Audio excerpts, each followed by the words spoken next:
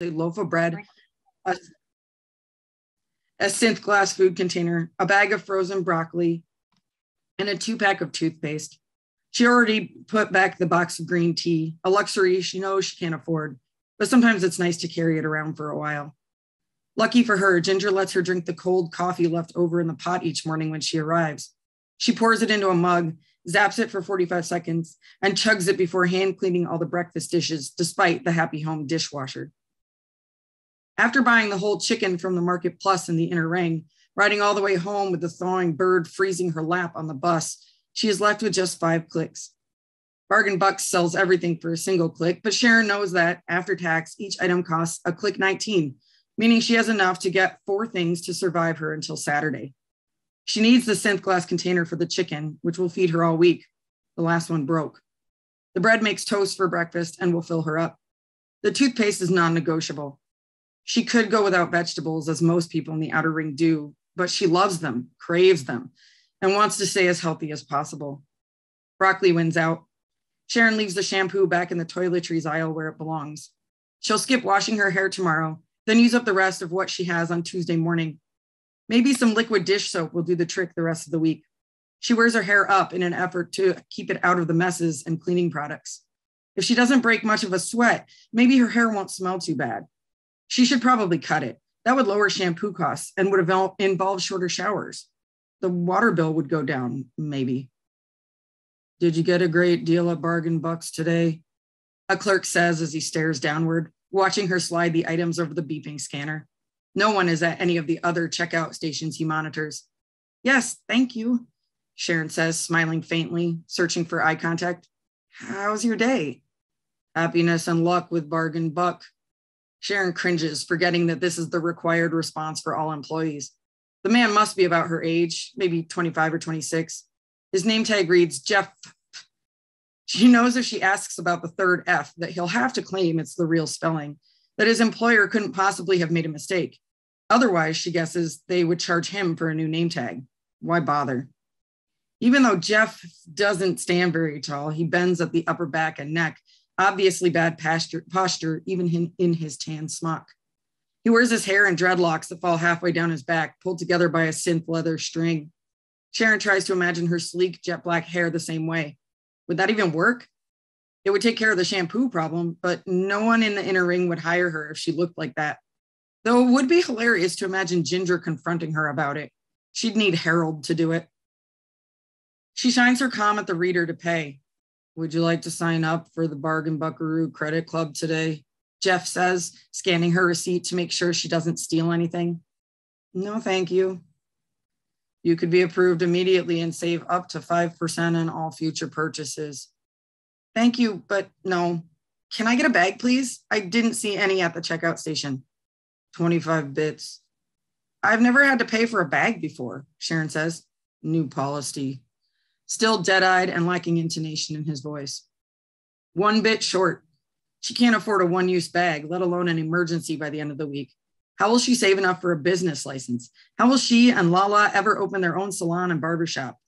Sharon wants to run the business, do the books. Lala will be the lead hairstylist. They'll hire a few people, train them, treat them right, put in tons of hours themselves until they get a few customers. Not like how Happy Helpers pays her the hourly minimum, less expenses. But she has to save. Property rent, business license, costs to get started. Her salon will be nice, clean, classy, but not pricey for the people of the outer ring. Never mind. Sharon crams the toothpaste in her beaten up shoulder bag, unable to zip it shut now. She puts the bag of broccoli in the synth glass container and carries it in one hand, the bread in the other. Thank you, Jeff. Can I help anyone else? He responds. There is no one waiting. Thank you. Wonderful. Thanks, Meg. One of the many things that's been unique about this group of writers is that for the first time in my 5 years of teaching this class, there was 100% completion by the 100% completion of finished novels by the group. Another testament to the terrific work that they did this year and encourage each other to do this year. Our next reader is Tariq Samad. Every workshop has its skeptic, and Tariq was ours. It's a skepticism he uses to great effect in his novel, After All You've Said and Written, an expansive and roaming manuscript about the limits of our wisdom and the very nature of our being. That's a grandiose description, to be sure, but it's also a fitting one. In these pages, the author asks more questions than he answers. He visits the four corners of time and space, and yet still manages an intimate story about one contemplative man's search to make meaning of it all. In the hands of a lesser mind, a book like this might be difficult to bear, but in Tariq's, it's an enlightening pleasure, as he was a pleasure each week. Welcome, Tariq. Thank you so much, Peter. I want to say really that this class has been a phenomenal once-in-a-lifetime experience, and your encouragement and guidance have been instrumental in getting me to where I am with this work. And the cohort has been phenomenal too. So thank you, Peter, Anna, Cheryl, Meg, Megan, and Tom. Well, a few words about my novel, and I think I'm going to say a few more words than the others have said so far about theirs. It's an experimental work with autofictional and metafictional elements laced throughout. There is one sustained character, the narrator, a man whose initials appear in the title of the book. He refers to himself in the second person, so he's writing and talking to himself about his life and work and relationships and reflections. The novel is structured as a series of chapters that are very different in style and substance. A few chapters are research papers on topics related to control systems, artificial intelligence, and consciousness. In a couple of chapters, and these sort of bookend the book, the narrator and his wife are driving back from an evening out. Some chapters have him imagining people in the past and the future living and dying. A cat catastrophe makes his presence felt here and there. A few chapters consist of nothing but verbatim quotations from people who don't appear elsewhere. The narrator also recalls some relationships he's had with women. There's a discussion of climate change towards the end. And the final chapter includes a number of letters written as if in an advice column. The style of the book is diverse too. Stream of consciousness and narrative prose are interwoven. Numerous sections are written without punctuation. In other places, equations, figures, photographs, PowerPoint slides, and even a cartoon strip are included. There are, however, several thematic elements and topical threads. These relate to the worldview that the narrator is espousing, as well as various other things that I hope bring cohesion and unity to the novel. I will be reading the first chapter of the novel, which is actually chapter 0. So, After All is Said and Written by A.A. Chapter 0. It's dark outside, early on a dead of winter's evening in Minneapolis. You're ensconced in a favorite bar, unbusy at this hour, notebook open to a page that was blank a half hour earlier. Electronic votive candles borrowed from adjacent tables supplement the dim interior lighting, allowing you to respond to the question you're asking yourself. Now that your book is written, how should it start? You've come full circle. You've closed the loop after a half dozen years. A sense of closure nonetheless evades you.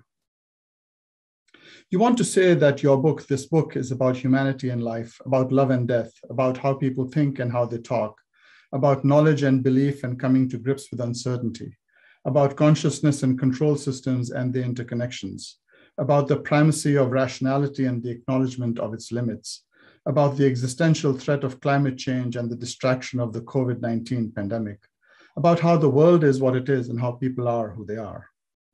Or is the book all and only about yourself? You're recounting your experiences, presenting the concepts and results of your research projects, transcribing what you've heard from friends and overheard from strangers, letting your imagination roam with people you know and others you invent, offering your resolutions to the conundrums of life, or second-guessing your theories and resolutions. Isn't that all a product of your mind, an elaborate exercise in solipsism? How could it be otherwise? You've been on a search for sense-making, for understanding the world, understanding the people around you, understanding yourself, understanding your cats for that matter. It's lasted most of your life, the pieces of the jigsaw starting to fall into place some years ago. And now, if you sometimes feel you've solved the puzzle, at least to your occasional satisfaction, you also know that the answers beg the questions that led to them, for they assert in part that some questions are inherently unanswerable, and that all answers are inevitably uncertain. You've wondered whether these epistemological complications undermined your project, whether they showed that the edifice you've constructed is built on a foundation unable to support its weight. But truths that are qualified by uncertainty and probability are still truths, albeit of a different order, more complex, more abstract, but not vitiated. You learned things you didn't know, and you're still convinced you have something to tell the world that the world doesn't know. In bars and cafes, airports and airplanes, hotel rooms and at home, it's your mood and your surroundings that have been your muse.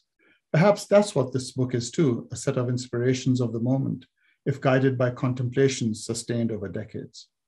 You followed your instincts in how to write your words, your sentences, your paragraphs, your chapters, just as much as in what to write about. That is, you've accepted, even pursued, heterogeneity in both form and content. It seems organic, an integrated whole to you, not the scattershot, fragmented product it might appear at first inspection to others. But you're not an unbiased reader. Hiroshima, Harbin, China, Paris, Istanbul, Islamabad, Pakistan, Buenos Aires, Minneapolis, and elsewhere in the US. Life and work have brought you to many places around the globe. What you've seen and heard, the people you've affected and who've affected you, the experiences that have informed or confirmed your mental models of the world and its inhabitants. It's all to be found on the following pages, a journal and more of 6 years and longer. At certain times, and you've noticed they're often coincident with your second martini, gin, dry, twist, and you spy it being carried to your table now. It's a sense of melancholy that suffuses your consciousness. You wonder then about the point or pointlessness of your cogitation and of your insistent rationality. You wonder too at all that you've forfeited in service of whatever knowledge and meta-knowledge you've gained. At some point, you realized you think differently than anyone you know. It was a short step from there to believing that you think differently from anyone on the planet. If this book is unlike anything you've read, could it be unlike anything anyone else has read too? Who are you? The happiest man in the world? The most content? The most reconciled? The most indifferent and resigned? Are you all of the above simultaneously? And what will happen after the book is published? Your life will be altered, disrupted. Your wife, your erstwhile lovers, your friends, your mother, your colleagues, everyone who knows you will realize you're not the person they were sure you were.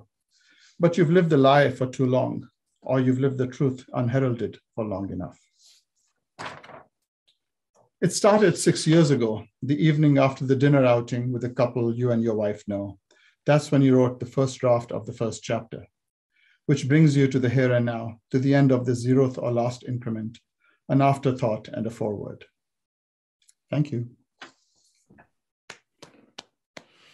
Thank you, Tariq.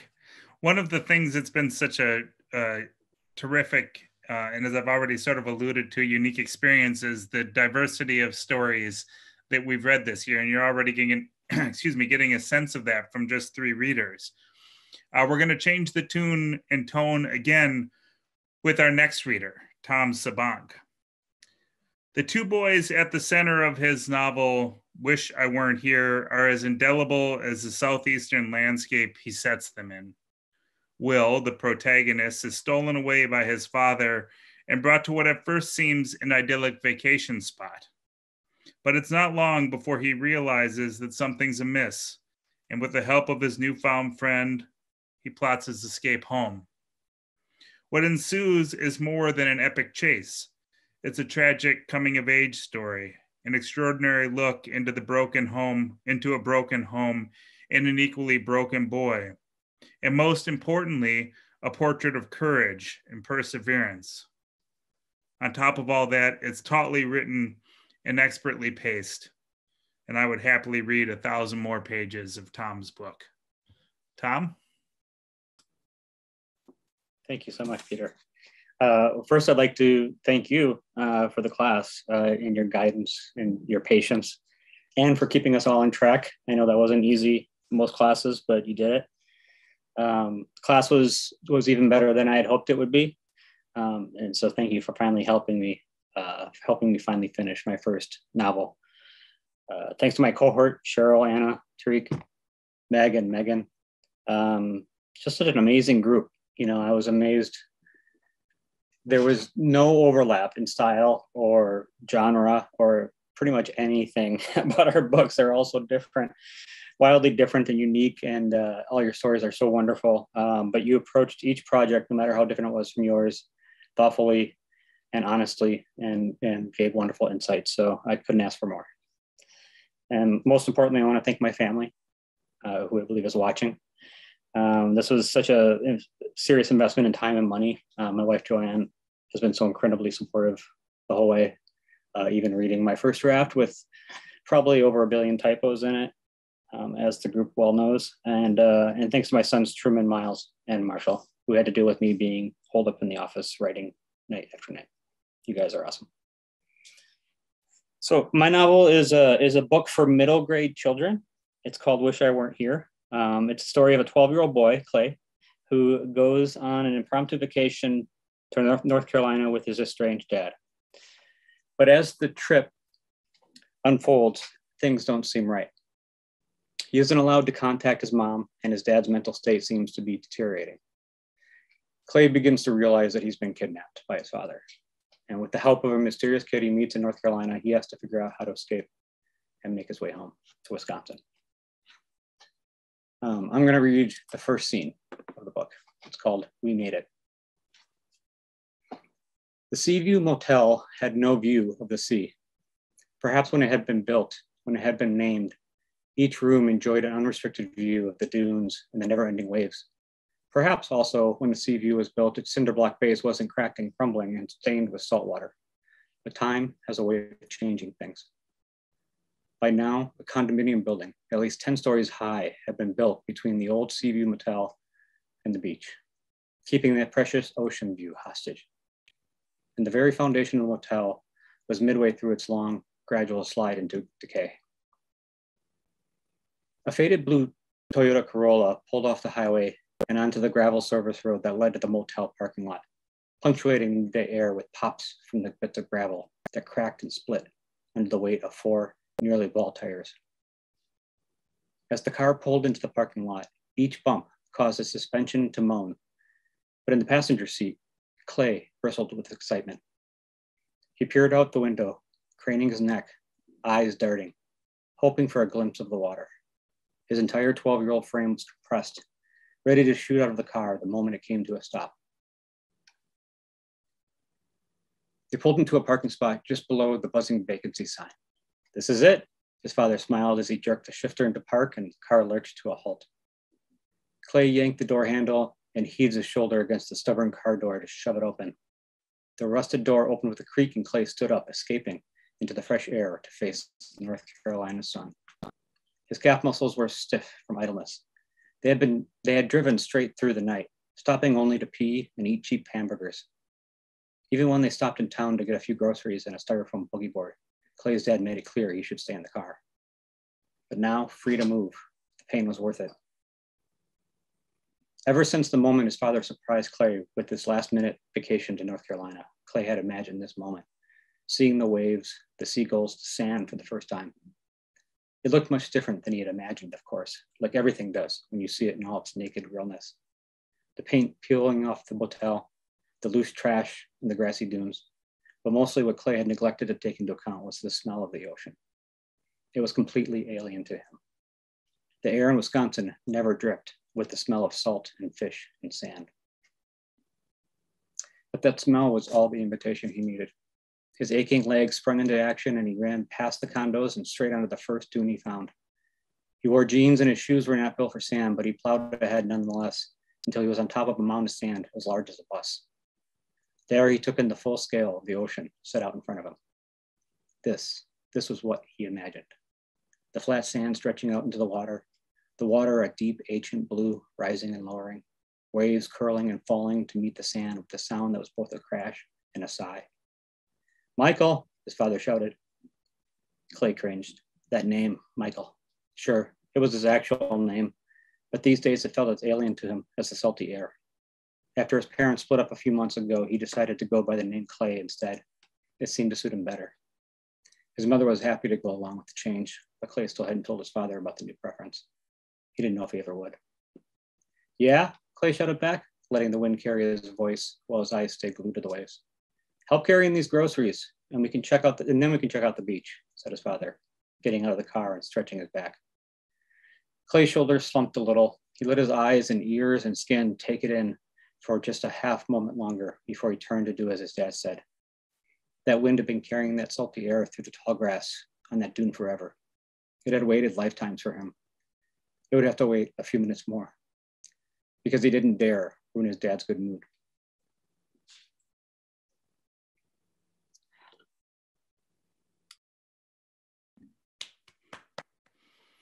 Thank you, Tom.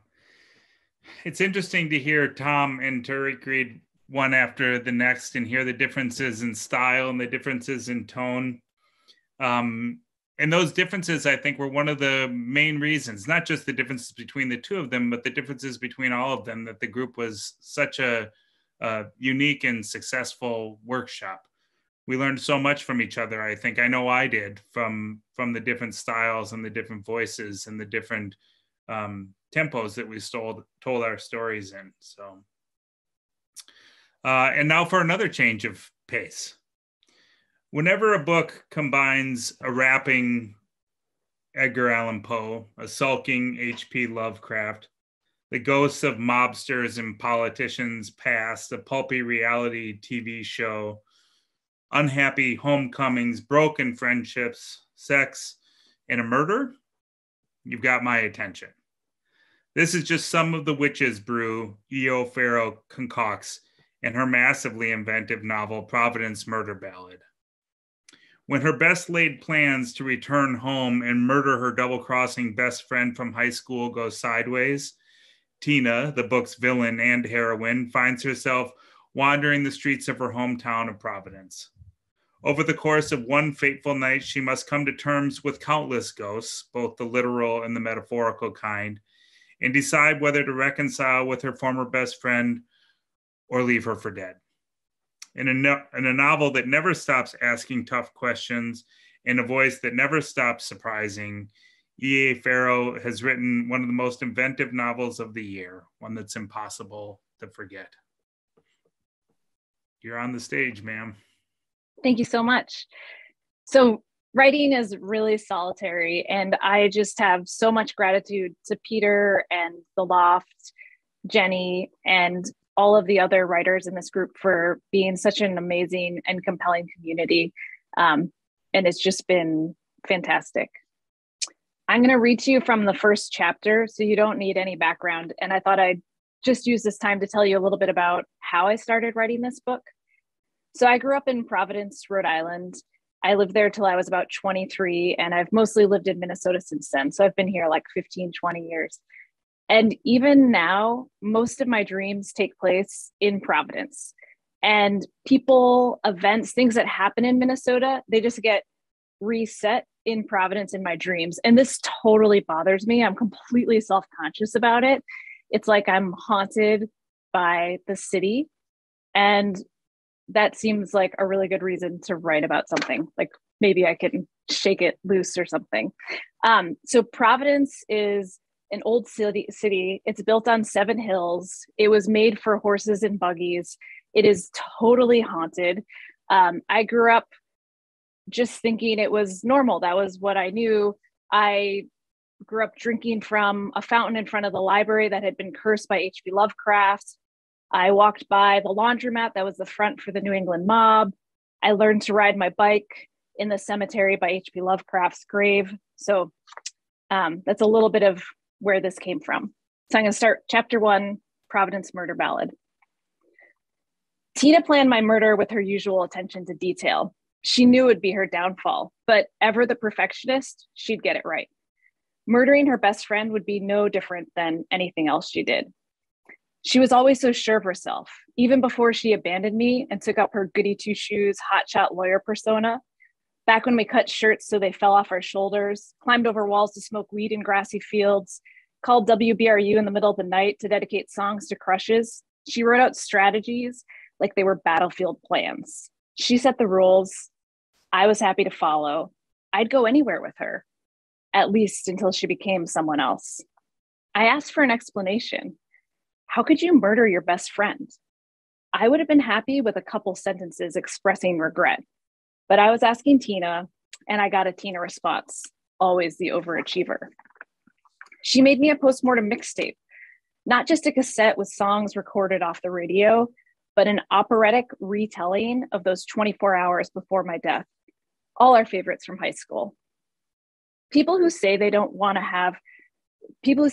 attention have a way of taking center stage. We meet in her house at night and she recounts the next part of the story. We go song by song in the mixtape. I get it now. You only see into the crevasses of someone's personality when they're forced to the edge. I don't just mean Tina. I'm also talking about myself.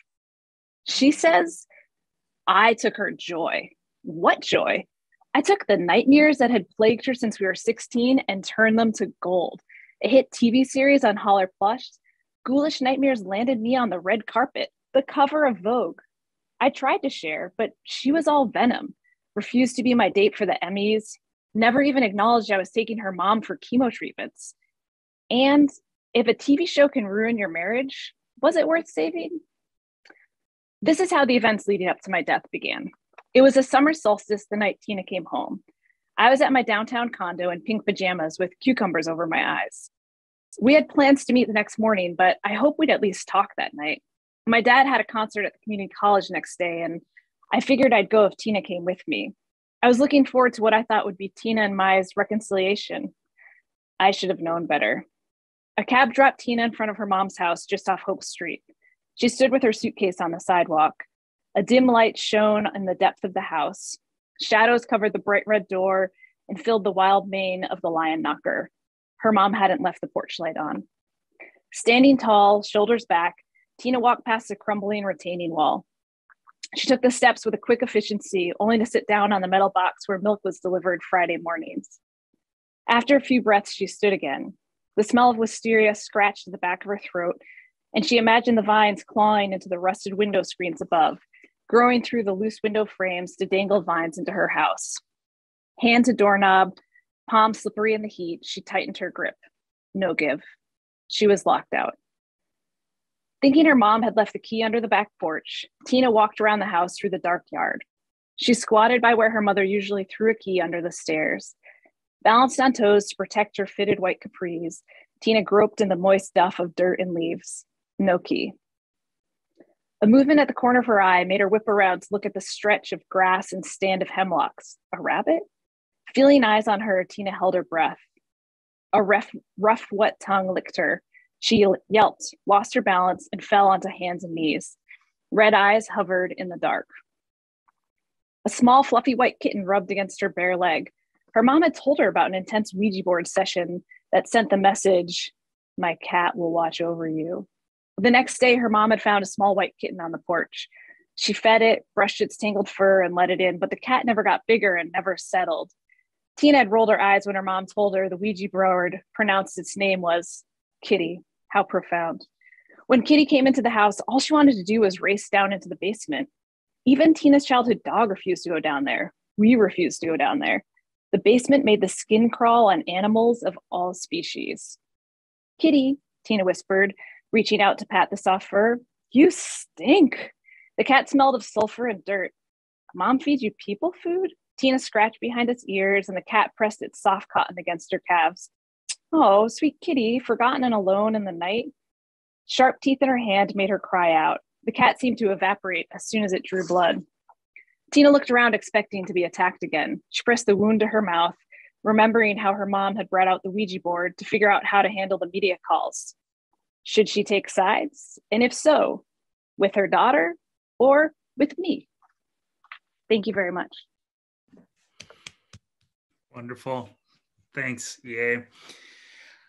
I've talked a lot tonight, or at least some, about the different stories that the group is writing and the adversity that we've overcome and the resilience that they've shown. But I think the most notable thing about this group, after all, is the friendships that seem so genuine, and certainly the connection that I feel like I've made with everyone and have watched the group make. And for all the reasons that we come together in these classes to write these books, that seems like as good a reason as any. And I just want each of you to know, Cheryl and Meg and Tarek and Tom and Anna and Megan, what a pleasure it's been to be your teacher this year. You've said so many kind things about the class. Well, the class is the result of your terrific work and your terrific dedication to each other. And I've learned as much from you as I've taught you. I can assure you of that. So I wanted to squeeze that in before we got to the end of the night. Our last reader is Megan Kathleen Smith. And when I first heard her describe what she had in mind for this novel, I remember very distinctly thinking that she better be able to write and write really well in order to pull it off. From the first word in Wearing the Black, her novel, she dazzles. Set in Gilded Age, New York, a brilliant young woman who's trained in but not allowed to practice law finds herself suddenly in the favor of perhaps the least likely person, the dashing, annoying Mr. Ryan, her dead father's successor at the family law firm. What ensues is equal parts period piece, whodunit, social commentary, and saucy love story. Taken all together, the effect is simply dazzling. Megan writes with a clarity and flair that's only matched by her attention to detail. Here's another book, impossible to shake, but then again, why would you want to?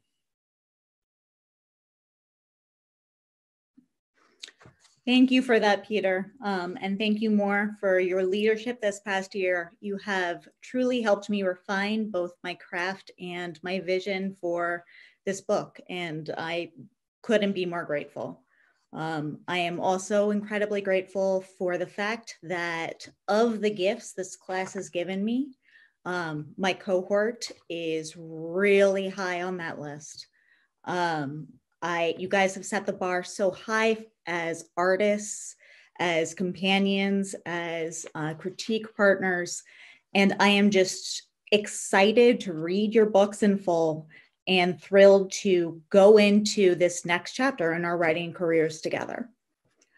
I am going to go ahead and start at the very beginning of my novel. As Peter said, it's set in Gilded Age or late 19th century New York. Epigraph. It is sometimes better to be a dead man than a live woman. Matilda Gage. I'm not sure what I would have done had Frederica Albright not come to call. My father's death had left me short of funds and without meaningful work of my own. Boredom conspired with necessity, driving me to consider dreadful measures such as matrimony or even novel writing. I first learned of Mrs. Albright's need for my peculiar brand of legal aid at Uncle Andrew's house, where I'd come for Sunday dinner. I waited on the stoop and ducked my chin into my collar.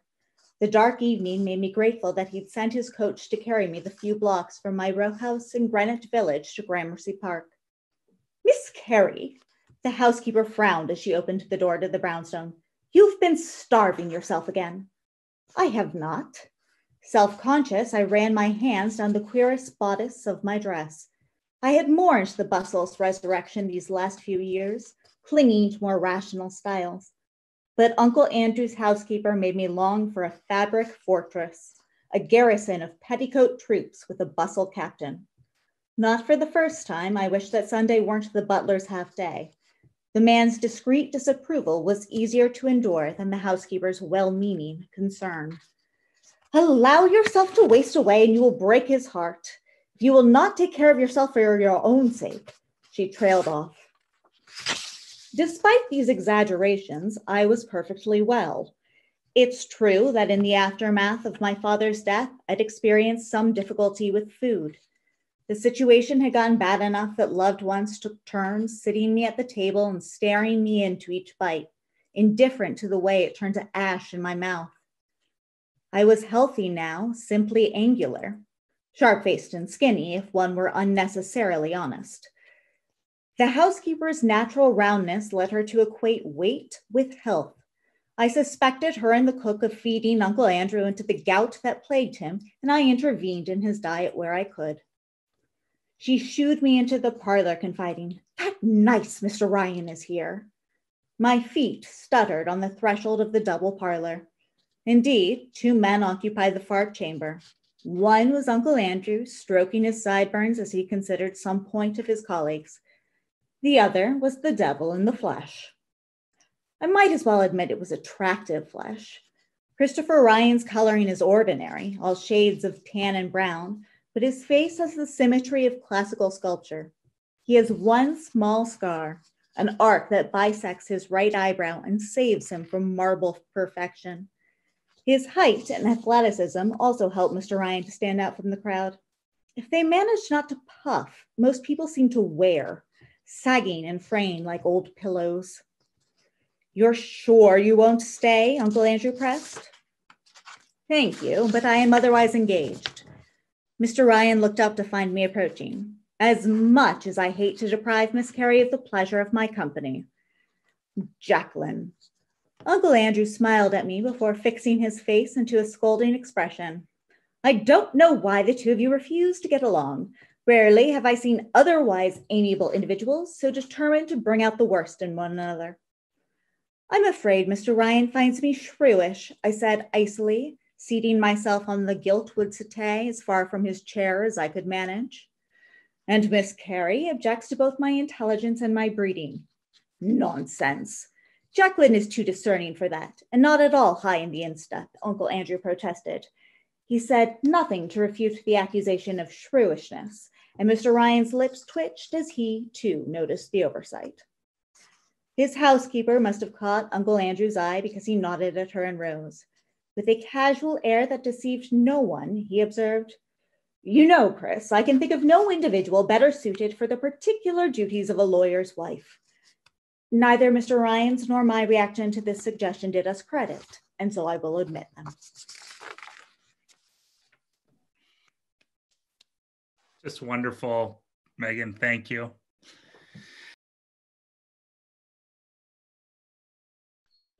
Hello, my name is Peter Guy. I'm the Loft teaching artist for the year-long novel writing program. I'm here today to introduce in a re-recorded version one of our 2021 students, Cheryl Bailey.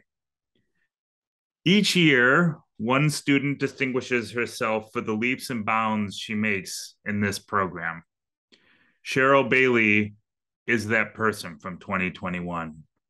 A retired surgeon who brings her laser focus and humor and empathy to Nay Riley, a novel that spans the final 2 years in the education of an oncology fellow at an Appalachian university. This novel dissects a process that's equally exhausting and rewarding, and it does so with style and wit.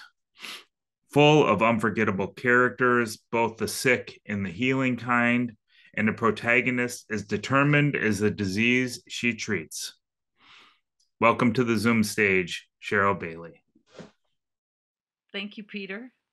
Thank you for the introduction and for your encouragement and class structure over the year. I don't even miss my robust, exciting, and beefy adjectives. And my writing is all the better for your guidance. You just had a wonderful combination of obviously needed encouragement and editing, but you always encouraged us in an honest way and made us feel like we were working toward a good path and that we were going to finish our novels. And we did. So thank you. As you heard, my novel, Nay Riley, A Patient Love Story, is about a young surgeon in training named Shelley Riley in a university in Kentucky in the mid-1990s. And Shelley is getting crushed during the 2 years of fellowship from chauvinistic bosses, from a north-south kind of thing, from some religious differences, etc. But she loves her patients, and they are a big part of the book. The passage I'm about to read introduces a woman named Faye Colgate. She is a patient who appears many times in the novel, and we'll be meeting her in the clinic the day before her big, kind of scary cancer surgery, along with her elderly mom, Sissy, and her dear friend, Carrie.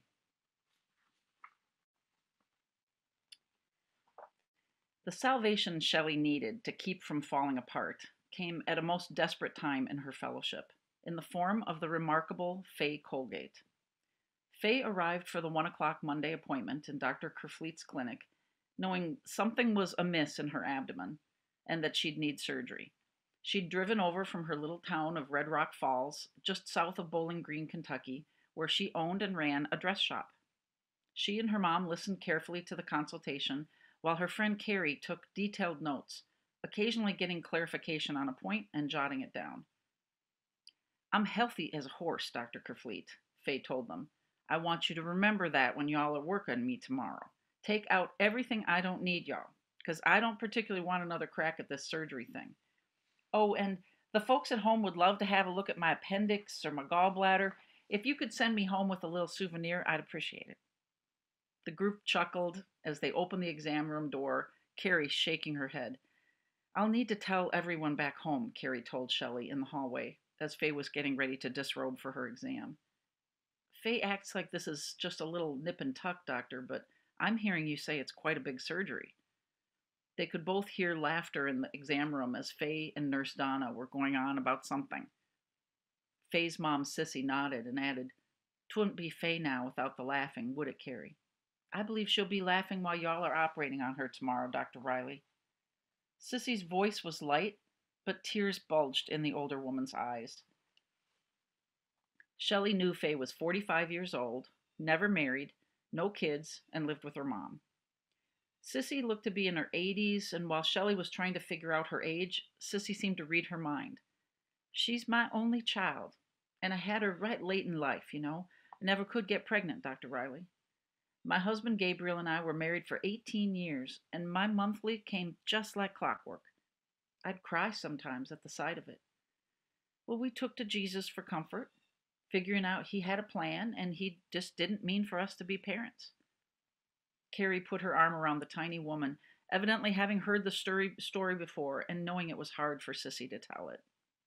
"Well, one day I woke up real tender in my belly, and it looked swollen, you see, and right hard.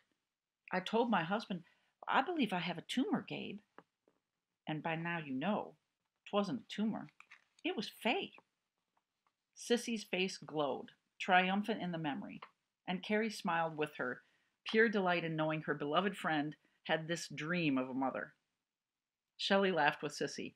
The tumor was Faye. "What a story, Sissy. I don't think I'll ever forget it." She ushered them to the lobby and went back to examine Faye Colgate with Dr. Kerfleet. Faye had a lively wit and managed to ask them, feet in stirrups, if she should have her friends bring the team of doctors anything to eat after her surgery the following day. "They're great cooks, doctor. They'd be pleased to do it," she offered. She chattered during most of the uncomfortable part of the exam, hiding a grimace with an exhale, saying, "Y'all know just where to push now, don't you?" The exam finished, Dr. Kerfleet asked, "Did she just really offer to cater lunch on the day of her operation, Dr. Riley?" He appeared to relish the clinical interaction with Faye Colgate and was more warm and forthcoming than Shelley had ever seen. "I'm honored by that offer, ma'am," he said, smiling while he washed his hands. "But we'll be fine. Go ahead now and get dressed. Dr. Riley will come back and go over all the details so that everything goes perfectly tomorrow." Pointing to his heart, he added, "I'm going to make sure of that." Shelley raised her eyebrows at her boss's enthusiasm. Faye had a bad cancer, memorably bad, and her surgery took hours. The doctors worked companionably, counting on her youth and good health for Faye to recover from such a radical, extensive operation. The tumor was scattered throughout her abdomen and ranged from grains of sand to golf ball-sized masses. It was everywhere. Resecting all the cancer required loops of intestine to be removed, belly fat to be released from attachments to healthy surfaces, and hours of inspecting each step to avoid damage. Still, even with top-notch surgery followed by chemotherapy, she would eventually die from this cancer. Shelley, holding the loops of bowel in her hands that day, knew Faye's future. It broke her heart. As Jenny mentioned at the top of the program, if anyone, and it may be hard with this large of a group, but if anyone has any questions or observations they'd like to shout out, we can go ahead and do that. Either by voice or in the comments. I noticed a lot of people with familiar names. I presume that was family for some of you. Really, really nice of you all to join the group. And it's been really nice to see all of the encouraging comments in the chat function as well. Readers, you did just a magnificent job. It's hard to believe that this, I guess, brings to a close officially our time together as a group. But I'm sure that it won't be the last time we'll see each other, either individually or as a group. You've been one of the most memorable groups that I've had, and I'm really delighted to see how far you've all come, to finish reading your books, and to see where the future takes you. You've all got terrifically bright futures. So let's give them another air clap again. Thanks, everyone. Thanks, everyone, for coming. Jenny, thank you for hosting. And I hope everyone has a great night. And we'll see you again next year at this time. Thank you, Peter. Thank you. Good night. Thank you. Good night. Wonderful readings. Yeah. Thank you. Thank you Good night. Thank you for letting the rest of us listen to. I thought I was just going to listen to one book, but I heard all of them and they were just fabulous. And just thank you all for all your hard work and for us being able to get a glimpse of your books. So thank you. What talent. We have a lot to look forward to. Peter, have fun with your new favorite cohort. Say that again, Meg. I hope you have fun with your new favorite cohort. Sure, I will. Thanks, Meg. For all the books, they will all be published. Well, we certainly hope so. They're amazing. The range, the depth and breadth, they were fascinating. Thank you. I agree.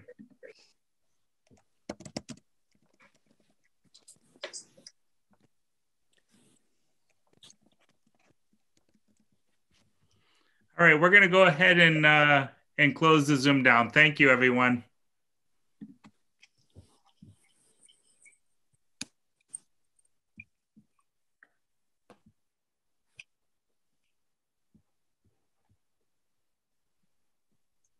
Thank you, everyone. Good night.